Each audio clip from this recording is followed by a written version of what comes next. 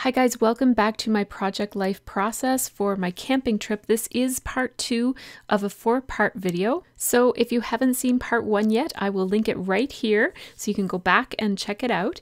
And this one is going to pick up quite abruptly, and here it is. And I have this really cute camp like tent icon from the same planner stamp set that's from Lawn Fawn. I only have one planner stamp set. It's from Lawn Fawn and it was free. I have a couple more, but I'm giving them to my friend Stephanie because she always gives me stuff, so I have to give her some stuff too. Okay, so what am I spelling out here? Campground chic is what I'm spelling out here. Back to those black Kelly Purkey letter stickers, and I do like to use the same letter stickers and sometimes in different colors, right? But using the same font throughout a spread or several spreads, if you've got an event that spans several different pages, really helps pull together a project. Especially my project life tends to be very mishmashed and like I don't really have a particular color scheme, and so therefore anything that I can use that repeats will help the page look a little bit less random. But I do like the random look. It's kind of my preferred look for project life, is to have it be pretty random and not too matchy-matchy at all. Look at this cute little line of hearts. It's like a little cute border stamp. I love that. So I'm just going to use my Misty here. I love how tiny the Misty is. I do have the Tim Holtz mini stamp platform too, and I do like it, but this is just so tiny. It fits so much better on my workspace, and it's easy to grab it. I keep them both on hand because sometimes I do use them both. I'm just checking to make sure that that ink is going to go okay on the card, and it does. Just sacrificed a card I didn't think I'd use. And here I'm using red Mama Elephant ink. It is called Apple. And that pigment ink is a little bit harder to clean, so as you can see, things are getting messy on my stamp platform especially. I thought about writing on this photo and I decided not to. I was going to put like okay and not okay because I'm wearing actually thong flip-flops, and so I have my toes. Oh, it was uncomfortable and looked really cringy. My daughter is wearing nice Roots socks with her Birkenstocks, and she looks very hip with hers, and I look like a bit of a dork with my I think I've got Rilakkuma fuzzy socks and thong flip-flops. So this next card is basically just the card, and I just wrote, "We had a great view of other people's messy campsites," and then I wrote below the photo, "We kept our curtains closed." So I did take one picture out the back side of the camper. It was not a pleasant sight out there, but I just thought I would document it anyways. Our side of the camper, like the side where the door was much nice. Like, we are very organized in our campsite, and so yeah, it was a little stressful to look out that window, so we just kept the curtains closed. And also it's nice for them to have some privacy and for us to have some privacy too. So this one says Yardsy. As you can see, it's just a 4x6 card. I used the Kelly Purkey letter stickers, and it says borrowed from the campground store for a $20 deposit. It's just like Yahtzee, but humongous. And I think I misspelled humongous, but that's okay. Now here's that fire and that fire photo, and I'm going to use this Brilliance ink, which I love for stamping on black, and I always forget about it. So I knew that I had a Kelly Purkey stamp that had a magical theme, and I think it's like a Disney theme, to be honest with you, or it could be used for Disney. And so I'm just trying to find the stamp that I want the most.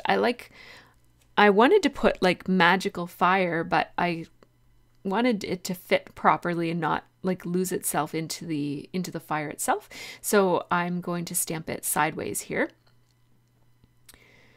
And it's really sticky. Those stamps are super sticky, so thank goodness for the Misty. And I do have to restamp that, and the Misty doesn't fail me. Look at that. No problem. Look at how many times I have to stamp that to get. I think the magnet was keeping it from stamping down properly, but that looks gorgeous on that black photo background. This is one of my favorite things to do in Project Life, is to stamp right on my photos, and I totally don't do it enough. I need to do more of this.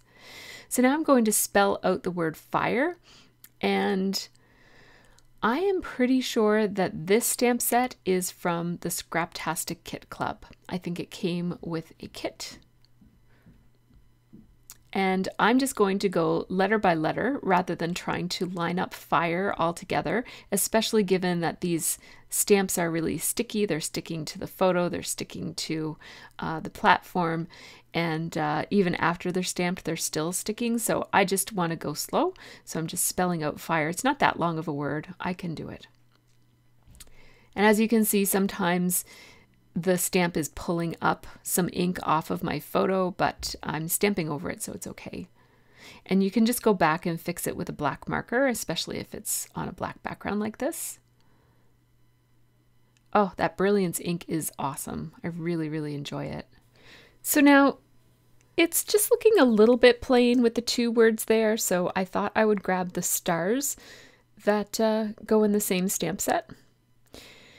And I'm just going to ink those up with the same ink and stamp them right there. It just fills up a little bit of that space in front of the word fire and just adds a little bit of interest and pizzazz to my title on this one. Pardon me.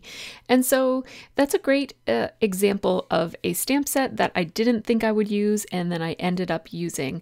And I think that I'm going to be on the lookout for more stamp sets that I thought weren't my style, or, you know, I don't go to Disney very often, so I thought such a magic themed one would not really work for me, but I really need to think outside the box, I think. So I have this Everything is Wonderful filler card, and I want to put something outdoorsy on it. So I had pulled out some Lawn Fawn supplies that have a woodsy type of feel to them. You see a stamp set there. It's actually a Christmas stamp set, but I'm thinking about using the trees from it.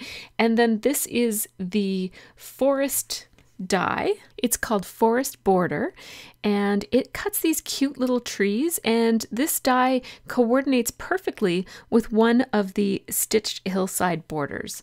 That's one of the things I really love about Lawn Fawn, is how beautifully all of their dies and stamps work together. So I am going to cut both of these, and one of my favorite things to do with this Forest Border die is to cut it from two different types of cardstock, like two different colors of green, and then have the trees alternate so that the triangular trees are one color and then the other trees are a different color. So I'm actually going to cut this out twice. I just went into my stash and I got some mint paper that I'm using. It's just cardstock that I'm using for my hill, for my grass that's going to go right up to the trees. And so I'm running this through on my small die cut machine. This is a Cuttle Kid, which you actually can't buy anymore. It's discontinued. And I don't know why I'm having a little bit of trouble getting it started here. It's actually, see, it keeps moving on my desk every time I try to get it started. It doesn't usually do that. And so I cut one set of trees out of that very vibrant green and then another set out of this darker green. So there we go. I had to struggle with it a little bit. And now I'm going to make a mistake here and do the wrong thing. I basically did it backwards. So don't do what I'm about to do. So see how the hill will come right up to the edge of the trees and it'll look really nice. So I'm going to go ahead and cut off every other tree. And now what I should have done is put that, see, I'm doing it wrong. I'm putting the green one in front of the dark green one in front of the bright green one. That's wrong because it's all going to look dark green now. So I basically defeated the purpose by doing this. If I had put the bright green on top of the dark green, every other tree would be bright green and every other tree would be dark green. And I am not going to realize that until now. So now I'm like, wait a minute, I so do not want to cut this again. So I just used my fingers to rub the glue right off. I just used Tombow Aqua adhesive, which is not nearly as sticky as Tombow Mono Multi. And so It came off pretty easily, and it's a water-based glue, so it might have left a bit of residue, but I ran my fingers over it and it didn't feel sticky. So I thought it's not the end of the world if there's a tiny bit of glue there. And as you see, I fixed that up. And it looks really nice with the 3 different shades of green together. And I think that that adds a nice outdoorsy element to my filler card.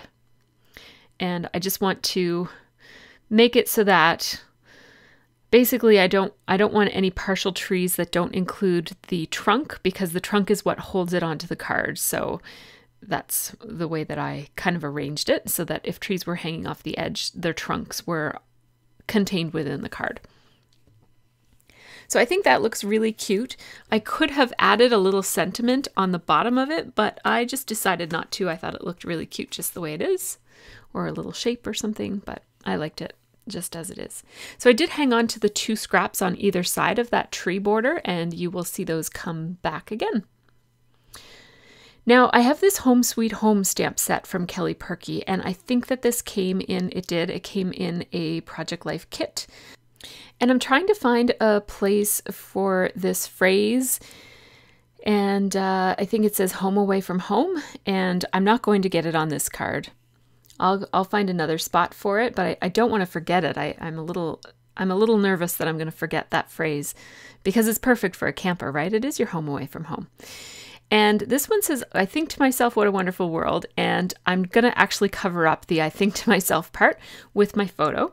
And the thing I love about Kelly Purkey cards is that they are so beautifully designed that you can just add a photo and leave it as it is. You really don't have to do very much, which is really great when you're scrapbooking a lot of photos like I am today, or if you're just busy and just want it to be a smoother, faster process.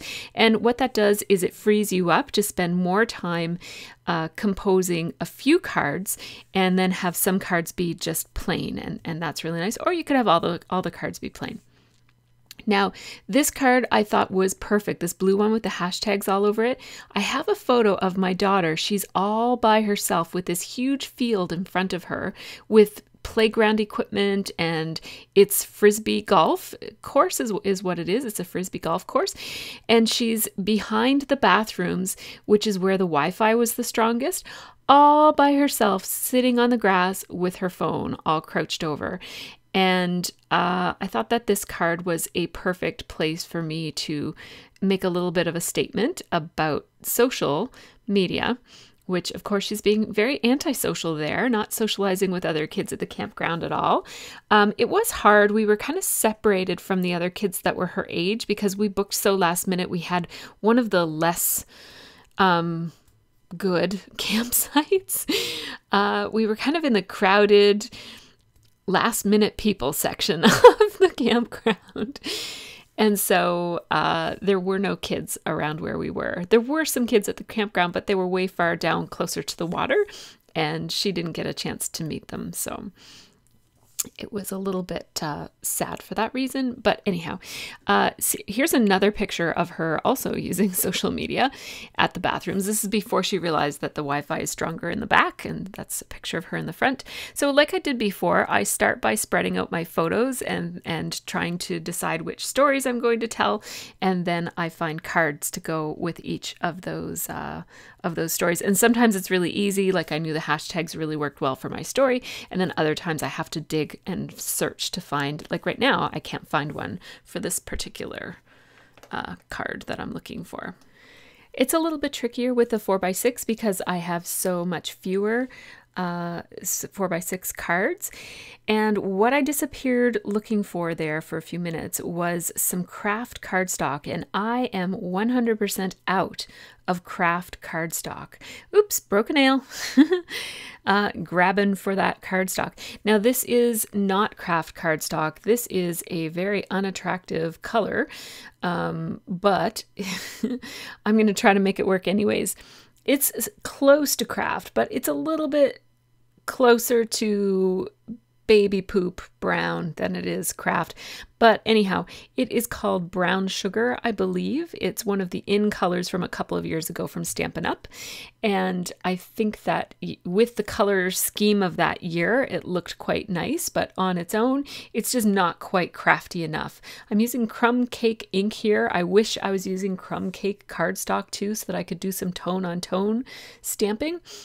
And I just took those trees. They're from the Joy to the Wood stamp set from Lawn Fawn, and those trees are one of my favorite things. I also have the die versions of those trees as well. Like not just the coordinating dies for them, but I also have a freestanding die that cuts a birch tree. It's so nice. I love them. So I decided that I would make this look very woodsy by using craft cardstock and stamping some trees tone on tone. And then I'm going to finally use that Home Away from Home stamp that I was a little bit paranoid that I would forget. And so there we go. Check that one off my mental list of things to not forget. And I tried to just stamp those, a combination of stamping and how I'm positioning the photo to make it look not too much like those stamps are repeating the same stamp. So I tried to stamp it a little bit lower, and then I'm also going to cover over one of those branches that makes it kind of more obvious that the image on the far right is the same as the image on the far left. Just covering up that one branch makes them look different, so that's kind of nice. So there we go. I decided to matte the photo just because this particular card was looking a little bland and brown. And so I used just another card in the kit to use as the matting. And it's a nice pretty blue color that shows up elsewhere in my spread. So the journaling here, I'm just handwriting it, and it says, having put so much of our own blood, sweat, and tears, in brackets, and there really were all three, into the camper, it was so satisfying to actually get to sleep in it. I've been a tent camper my whole life, so it was amazing to sleep in an actual bed. I'm pretty sure that this is the first time I have ever slept in a camper while camping. There were times that I have slept in campers in people's driveways, like when they had too many people staying at their house and some people had to stay in a cottage. I did that for a wedding once and also just another time, but I've never actually camped in a camper before, so it was awesome. Here's that picture of Liv again at the bathroom using the Wi-Fi, and I just want to bring some of that faux craft colored paper into the rest of the page so that it doesn't just show up there in the bottom corner. It says it's okay to take your time, and then I'm putting in brackets when the Wi-Fi is strongest at the bathroom. So she would take these long leisurely trips to the bathroom, and I know that she was just standing there Snapchatting, but that's okay. She's a teenager. We'll allow it. Now I have this photo of campfire in a box, which is something that I'm keeping a list here of just things that we did that either made it to the page or didn't make it to the page that I just want to make sure I'm thinking I want to do a list at some point, like a card that is a list of everything. And so I'm just keeping a running list. That's what that little thing is. And those envelopes, I don't know if I mentioned it when I narrated the beginning of this video, but those envelopes, the reason I'm using them so I'm not being careful, I don't mind wasting them, is because they're not the right size. They're not A2 and they're slightly off and they're a real pain to use. So I've decided to just use them as scrap paper. So that campfire in a box is something Scott prides himself on being a Boy Scout, and he can start a fire, but these campfire in a box, I guess they're being discontinued, and the local hardware store had them on for really, really cheap. I think they might have been $2 or something, and they provide 4 hours of campfire without having to, chop up wood and stuff. So although you did have to do a bit of chopping, it was really cool and interesting inside. Like it was all these compressed, it looked like they were logs, but they were made out of sawdust. And anyhow, it was the first time that we've ever used such a thing. He got 2 of them because they were so cheap. And it was really nice being able to just start a fire super quick and easy. So I used the mint letters. These are Kelly Purkey letters that I've used elsewhere on other pages. And then I just needed a question mark. So I went into my stash and got a thicker that was the question mark. It's a slightly different font, but that's okay. So I put cheating, and then I put this made the campfire so easy. And I did put some underlines under the word cheating just to fill up the space there. I could have put like a little border stamp or something there, but I just decided to underline it just to fill it up quickly. I am outlining these letters just to give them a little bit more emphasis and to anchor them on the page a little bit, especially where some of them are like right here where it's on a really light background and the letters themselves are light. It just helps them to stand out. And I'm using a .005 pen, which is the thinnest pen that I have. And because the word is outlined, I decided to outline the question mark, even though you're not going to miss that question mark, but that's okay. Now on this one, I plan to do quite a lot of journaling. So, and I also want to make it clear that this journaling goes with the burgundy photo that's right below it. It's a screenshot of the local fire department. So I did this journaling the other day when I was at work, and I'm just copying it almost verbatim. Parts of it are verbatim, and then parts of it I'm just winging it. And so I'll read it to you. It says, the campground was close to the local volunteer fire department. Having never lived in a community with a volunteer fire department, FD, we were unfamiliar with how they worked. Shortly after midnight, we heard a siren go off and continue for quite a long time. I fell asleep despite the alarm, but what I didn't realize was that the only time Sophie had ever heard that sound was in the movie The Book Thief, when the city was invaded. Had I known Sophie was fearful that a war was breaking out, I would have woken up and comforted her. The next morning, she was asking questions, and that's all that fits on that particular card. And so skip forward ahead a little bit here in the video, and we'll pick up on the other side of that card, which I just flipped upwards, which is going to be a problem later on. So she was asking questions such as, if we died last night, how would we know? She was fearful that we were already in the afterlife because the campground was attacked the night before and we didn't realize it, like in the movie Ghost. It's funny how movies can affect your outlook on life. We had a talk about how if she's scared, it's okay to wake me no matter what. I looked on the internet and discovered there had been a fire in a nearby community, and the VFD were called to respond at around 12:30 a.m. And that matched up perfectly with the time that the alarm was going off. So just having an explanation for the alarm that wasn't a war happening was very helpful to put Sophie's mind at ease that we all weren't in fact dead as we were having that conversation. It felt like I kind of dropped the parenting ball here in this circumstance. I probably shouldn't have gone to sleep not knowing what the alarm was because it was very loud, and but nobody else seemed to be bothered by it nearby, so I figured somebody would have been freaking out if it was something bad. Anyhow, I probably should have comforted my kid.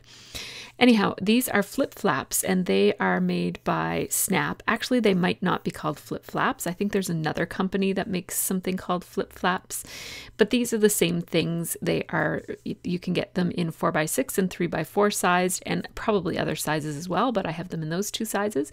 And they basically are an extra little pocket that attaches to your page protector and allows you to have a little flip-flap.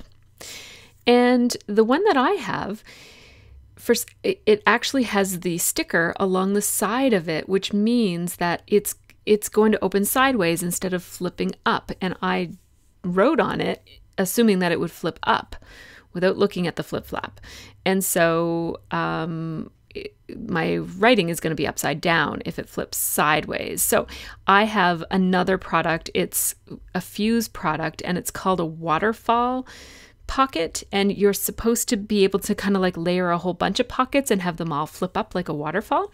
And but I'm not using it for that. I scored it with my trimmer, and I'm just going to attach it somehow to my page protector. I'll figure that out later. I'm pretty sure I can. I'm hoping to not have to use my fuse, and I'll tell you what I did when I get to that. So here's the next bunch of journaling. It's sort of another story, but I decided to put it all together.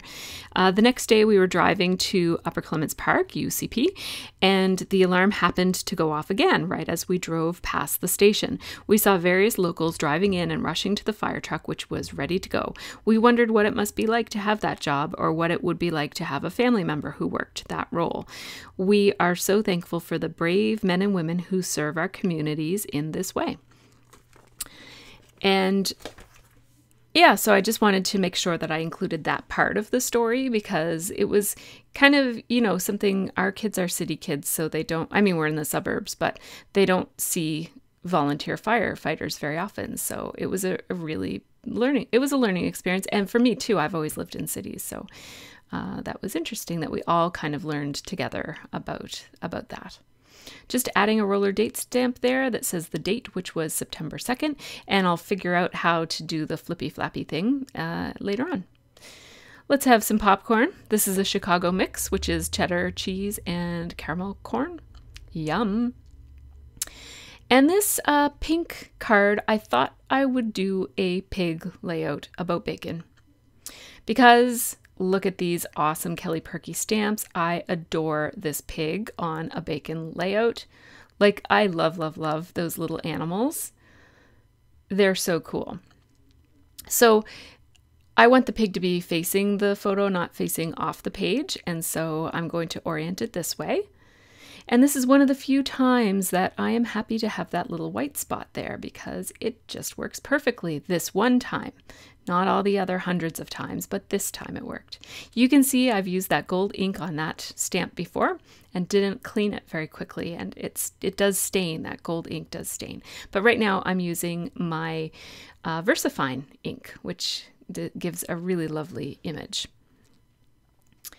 And now I'm just going to perch my adorable little pig right on top, and I'm gonna go, at first I was gonna go with a dark pink but then I thought I'd go more subtle with a tone on tone look, so I chose Bubblegum Pink by Mama Elephant. All of my pigment inks are Mama Elephant. That's the only brand of pigment ink that I have. Oh, I have a couple of extra ones that I just got different places, like freebies and stuff, but my set of pigment ink is Mama Elephant.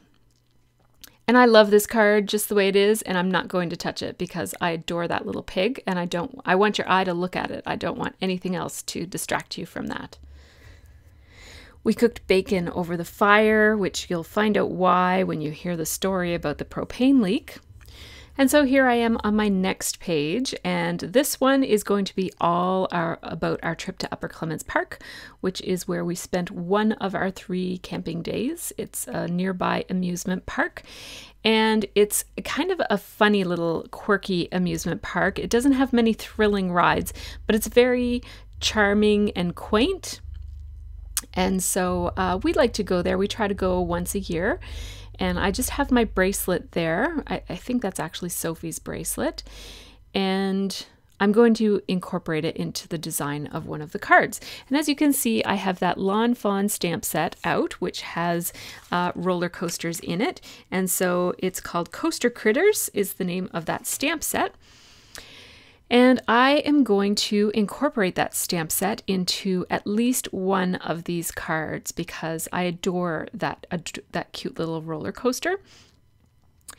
And so I had to print that photo up a little bit bigger. I think I said at the beginning, if you watched the first video, where I talked about how I choose to print my photos, I knew that some of these 2x2 inch photos would be replaced as I go along. So this is one of those replacements. Normally I find cards for each of the photos before I start actually scrapbooking, but in this case I'm very enthusiastic about getting started with designing this top card, which I plan to put some roller coasters on. And so I'm just going to leave the picking of cards for later and start working on my top 2 cards. And so I'm just going to go and grab some white cardstock and cut it down into 2 4x6 pieces that will be the cards for this one. And I am going to make them into backgrounds, but first I'm going to do some stamping with that stamp set. I'm going to do that in the next video. We're approaching the 30-minute mark, so this is as good a spot as any to stop.